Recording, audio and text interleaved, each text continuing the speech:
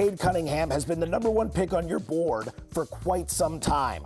What is it that leads you to slot Cunningham over Gonzaga's Jalen Suggs and USC's Evan Mobley? Well, he's a 6'8" point guard, and those guys are the queens in the chessboard in today's NBA. You can put the ball in his hands any possession, and he can go and get you a bucket. He can find other people. He guards 1 through 4. He's a 41% three-point shooter. He really is the whole package. And, you look at a guy like Luka Doncic, who, was definitely underdrafted. I think the reason for that was because people did not realize how much value you can get in a guy who is, you're going to build a whole team around him, which you can't say the same thing about Suggs or Evan Mobley.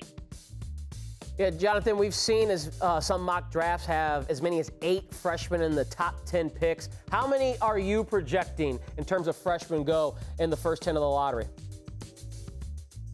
Well, we have 6 freshmen right now, and then 2 guys who played in the G League Ignite that were one-and-done prospects as well. So we also have 8 there. You'll see we only have 2 guys who weren't, freshmen in Franz Wagner and Davion Mitchell. So this is going to be a very young draft, but, absolutely loaded in terms of talent.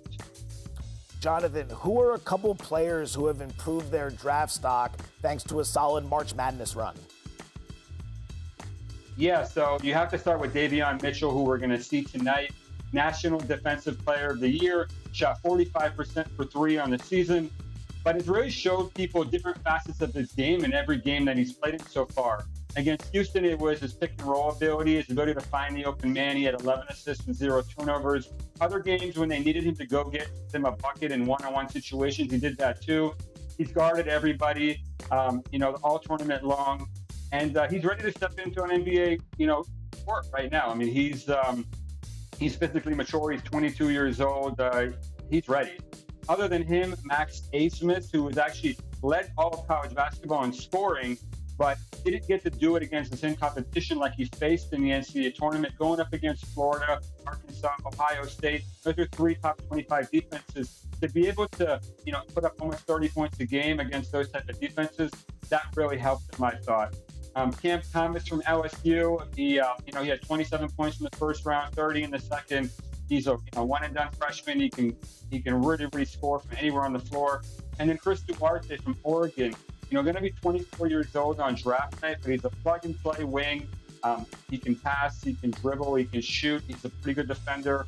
He's 6'6". Those kind of guys that like Desmond Bane we saw from last year's draft, those are really valuable, and so if somebody's going to take him at the end of the first round, they're going to want to have him on a rookie scale contract. He's going to be a cheap, good asset for them for the next 4 years. Yeah, finally, Jonathan, casual hoops fans have had a lot of exposure to these one-and-done players like Cunningham, like Suggs, like Mobley, because they played college basketball this season. But let's go back to your top 10. There was those 2 G League guys, Jalen Green and Jonathan Kuminga, who probably most hoops fans haven't seen because you don't watch G League action. They're ranked 4 and 5 on your big board or in your mock draft. Tell us what those 2 bring to the table and why they could be every bit as good or better as the 3 names listed above. Yeah, well, these are 2 of the best athletes in the draft, and they really have held their own against elite-level competition, going up against G League players. Those are professional basketball players who are, in many cases, all-conference players, players of the year, guys who are 25, 27, 30 years old in some case, and they dominated. They helped their teams make the playoffs, which, very impressive for a team of 18, 19-year-olds. Jalen Green, just got better and better as the G League bubble moved on. He's a phenomenal athlete who can score from anywhere on the court. And Jonathan Kuminga is really your prototype for an NBA wing. He's 6'8". He can play 2, 3, or 4. He's outstanding with the ball in his hands. He projects as a multi-positional defender.